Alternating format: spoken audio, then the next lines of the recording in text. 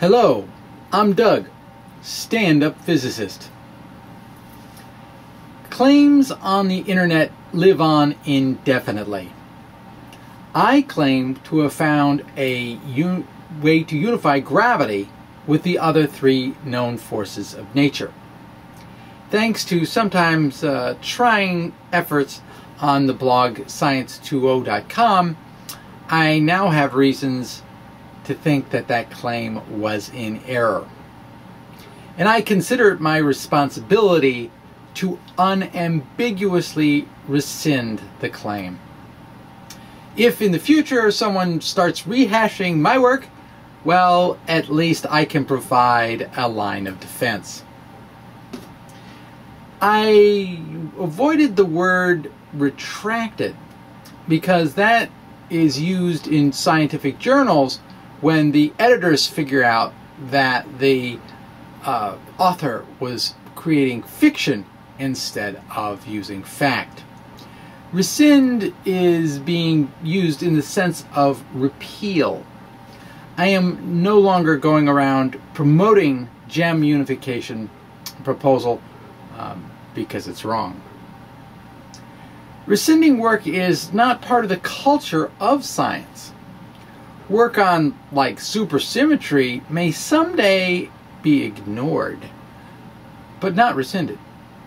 Data from the Large Hadron Collider, the LHC, continues to cast data-driven doubts on the existence of supersymmetric particles. Now, the published papers on supersymmetry passed peer review, and that's good enough. We really just lack a device to say, well, nice try, but the data says it ain't so. You know, the only real mechanism we have in science culture is the dustbin of history. So let me be very specific about what I am rescinding. It's essentially the field equations on the front of this t-shirt, or this t-shirt, and it is the Lagrangian on the back there. That is specifically what I'm taking back. Alright, so I've making this YouTube video, which I'm going to actually link to a bunch of other videos where I talked about this proposal. And I am going to go to make a talk at the fall 2012 American Physical Society meeting in Williams College. And I'm going to, at Science20, put up a blog and have a whole bunch of links. And it's just my responsibility, but it's totally not fun thing to do. I mean, I am proud of the fact that this proposal was so specific it could be written on a t-shirt and also shown to be, well, wrong. A proposal needs but one fault to be wrong.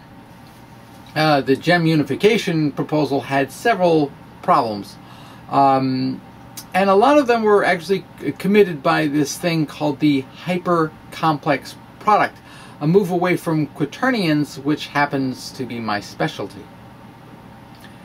Kepler's old equal area swept out in an equal amount of time for planetary motion worked out, what, 300 years ago, 400, whatever, some long time ago, is actually understood today to be saying that angular momentum is conserved for gravitational systems. A Lagrangian, that thing on the back of the t-shirt, is actually every way that energy can be traded inside of a box. Now, if one can spot a symmetry in the Lagrangian, then that symmetry is necessarily linked to a conserved quantity. To conserve angular momentum, one must be able to rotate that Lagrangian in space and show that the result is not changed. And that leads directly to angular momentum conservation. Now, there are two current coupling terms in the GEM unification proposal. One has the quaternion product, and the other has this hypercomplex product, known as that little box times symbol. In a rotation, the phi and rho are unchanged. The dot product is the cosine of the angle between the two 3 vectors times the magnitude of those 2 3 vectors. Now the angle between those two, well, that's not going to change if we rotate our reference frame, and neither is the magnitude of the 2 vectors. So there really is no problem with rotation for either current coupling terms. And they actually are exactly the same, so I'm glad nature is so consistent. That's a good thing. It is the contraction of the field strength tensor that causes the problem with angular momentum conservation. And so we can calculate what that contraction is. And we have these 4 terms. Well, 3 out of the 4 terms are invariant under rotation. The first and the 4th term behave just like polar vectors that happen to point in different directions due to the sign of that gradient of phi term. But the dot product will square the magnitude of these 2 vectors times that cosine between them, and which actually, since it's the same thing, there is no angle, and that ends up being 1. And it'll be just fine under rotation, or not fine, I should say, invariant. That sounds so much more sophisticated. Yes. So it actually does take more work to see that the dot product of the curl with itself is invariant under rotation. Now, if this were like a cross product, not a curl, then one would say the cross product is the area formed from making a parallelogram. Let's see, well, can I do that with my fingers? Something like that. My fingers aren't shaped quite right. All right, but you basically form a parallelogram that has an area that's equal to the cross product. And that, by the way, is why if you're pointed in the same way, it goes to 0. Good thing to know. Now the area, so you think about the area. What would the area be if I rotated coordinates? Oh, it'd be the same. It'd be unchanged. And the area is not changed. We take the dot product of that area with itself, we get the same value. So that's, roughly speaking, why it works out. So you can actually work this out symbolically using quaternions. A rotation involves, with quaternions, pre and post multiplying quaternion by a unit quaternion, which means its norm is equal to 1. So you can rotate out the parts and that go into a curl, and you notice that you've got a u times a u inverse right in the middle, so they kind of bow out. And the curl is only the anti-symmetric part of a quaternion product, and so you just form that dot product, and you say, well, this really is the norm of a 3-vector sort of thing, and quaternions are a normed division algebra. What that means is that the norm of a product is can be calculated by taking the norms of each part of it and then multiplying that out. And so if you're using all these unit quaternions, which have a norm of 1, hey, multiplying by 1 doesn't change anything. So that at least is symbolically how you can argue this kind of position. And believe me, this is just like really old, well-known result that the dot product of the curl is invariant under a spatial rotation. So now we consider the symmetric curl, that final player in this little story. Hypercomplex numbers do not form a division algebra. More germane to this particular discussion is that hypercomplex numbers do not form a normed algebra. So why is that? Well, with all these positive signs that are in a hypercomplex number, it's basically the rules of quaternions for multiplication, except there's not a single minus sign in the house. It's all super positive. I sometimes refer to it as the California algebra. It's so sunny. So it's just not possible to pack all the values present in one real number slot like happens with the norm of a quaternion.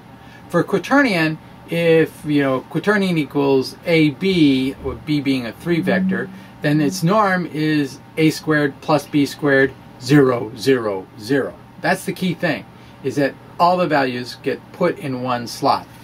With hypercomplex numbers, you can generate that first term, the A squared plus B dot B, but there's just no way to cancel out all the other ones.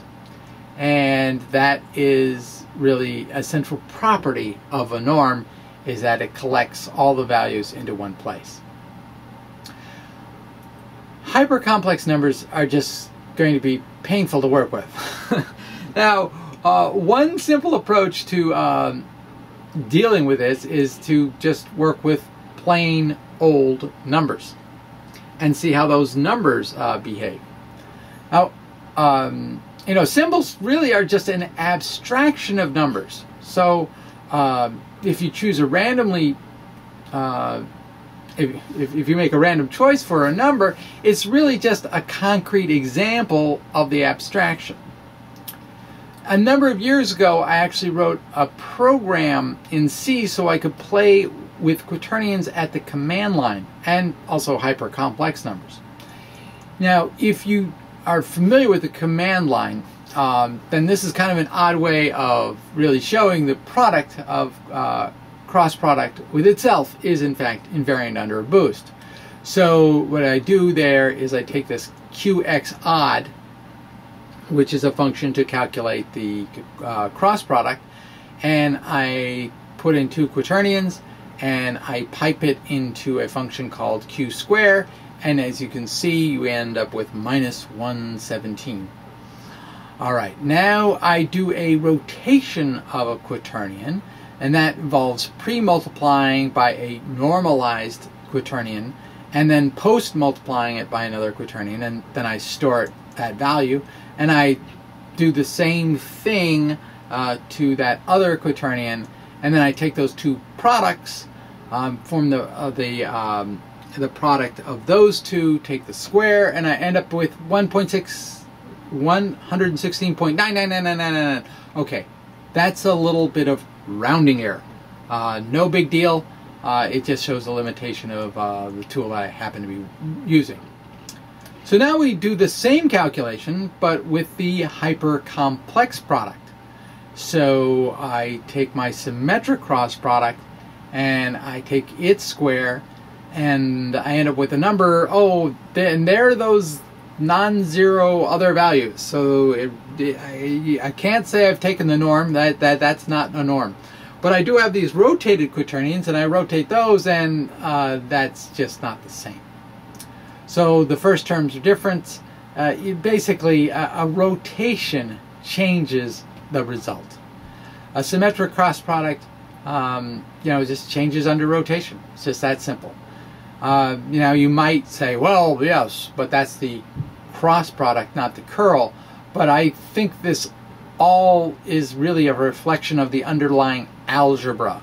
And while I could invest time figuring out how to do this for the curl, since the underlying hypercomplex numbers creates the problem, the problem's just not going to go away. So in poker, you just got to know when to fold them. So because the square of a symmetric curl is not invariant under a rotation, angular momentum is not conserved, and that is a deal breaker. Gauge symmetry is another important part of my proposal. Why? Well, in EM, there is this U1 gauge symmetry which leads directly to electric charge conservation. Electric charge conservation has been shown to an absurdly high degree of accuracy.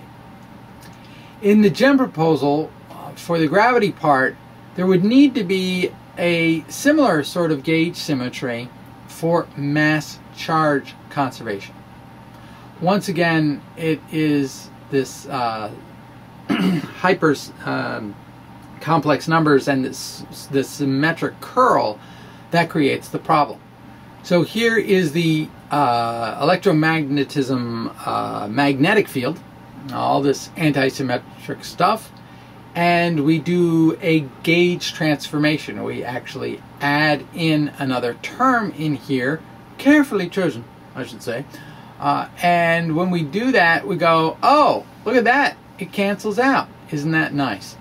Well, if we repeat the process, but as I say, replace all minus signs with plus signs, well, we are not going to get the cancellation going on there. The symmetric B field is just not going to be invariant under a gauge transformation. And so in my interpretation of the proposal, that would mean that mass is not conserved. Now that is a deal breaker for me. Now I want to mark the next little bit as kind of a more speculative reason for rescinding the proposal, but it was a somewhat motivating reason to say I don't think this is going to pan out. The GEM unification proposal would probably be resistant to being quantized. One key step in quantization is to take the set of field equations and invert those field equations to generate propagators for the quanta in the field. And that usually requires picking a gauge. The propagator is then used in perturbation calculations in quantum field theory. One of the most powerful properties in quaternions is that they are a division algebra. Imagine one has a set of field equations formed by taking the operators and forming the necessary products using the quaternion division algebra. It would then be the case that the field equations could be inverted. Now, one would still need to pick a gauge for a gauge invariant field theory to do a calculation. But knowing that there is an inverse that exists strikes me as a really strong foundation for quantum field theory. Note that I've never actually read anybody with credentials who says that, but you know, I got to admit that maybe that's not an important property, but nobody else really is working with quaternions, so it's kind of like an issue they wouldn't explore. I mean, I'm thinking that forming the field equations would, with a division algebra, would be a good thing. Now, what they do is do field equations over a division algebra, usually the complex numbers. And I'm just shifting the discussion to thinking about forming the field equations themselves with the division algebra. And I probably will never have the math chops to establish any advantage of using 4 division algebra to form the field equations. That's pretty technical stuff. So the GEM unification proposal uses both quaternions, rock on, division algebra, and hypercomplex, rock off. So the hypercomplex numbers are not going to be very friendly to forming propagators of the field quanta, and so I suspect it wouldn't work out. Don't know it, but I'm not hopeful. Right, this very t-shirt, it says, no, let's see, let me read it. The stand-up physicist said, some field equations, and there was light, gravity, radiation, a nucleus, but no stinking Higgs. Okay. So there certainly is a new particle at 126 GeV. That was determined at the LHC. There is much to learn about that new particle. We need to establish that its spin is zero based on data, not on our own expectations. The channels that actually have that information are hard for even the LHC to collect. It's going to take them years to get it, because it could be spin 2, for example, which would really not be the Higgs. And I also don't know how the heck they're going to tell the difference between a spin 0 Higgs and some other sort of composite particle. Now, my own reservations about the Higgs particle discovery are actually immaterial to this particular blog about my rescinding the GEM proposal. In the GEM proposal, there was this really cute cancellation of terms from the gravity part with the part for EM and the weakened strong force, or I should say my hope for the weakened strong force. It was really just so cute that I was hoping that it would provide an algebraic reason why inertial mass is exactly equal to gravitational mass. Because that's a central assertion used to form general relativity. It'd be nice to have a little algebra that said, yeah, that's spot on. But there was never really a link to providing mass specifically for the W or the Z particle. In this claim, there was basically not enough there. One of the early experimental conservations of general relativity was that light bend around the sun about twice of what Newton predicts. And the GEM unification proposal that had this exponential metric as a solution to the field equations, which I thought was really pretty slick, and that is consistent with that data. And more than that, it says that if we go to the next level of precision, that there should be 12% more bending of light than general relativity itself predicts.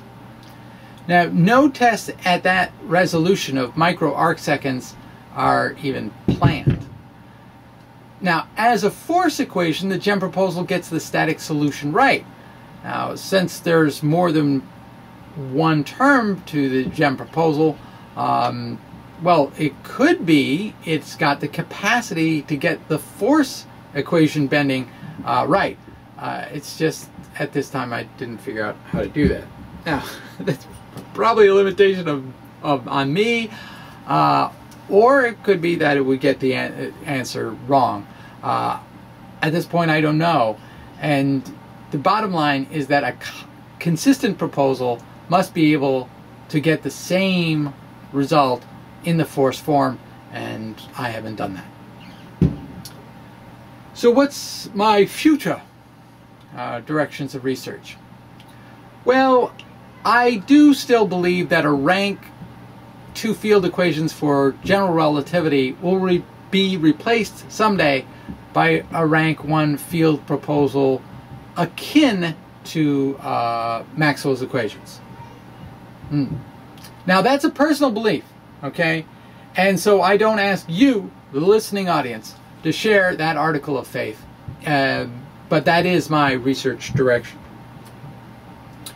There are speculative alternatives to what's written on this t-shirt.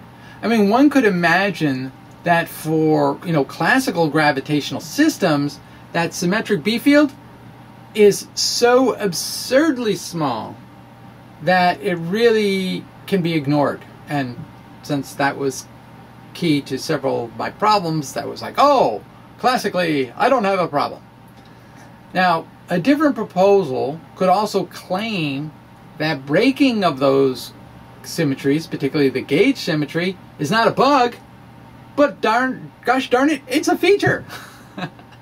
Now, I'm going to investigate those and other possibilities, because who knows? I really don't know if they're going to pan out. I actually expect that none will. Most of my limited free time is actually being used these days on a software project for analytic animations that I can hopefully be able to run on my phone someday. That'll take a year or two. And it's going to be basically years before I might formulate a new proposal.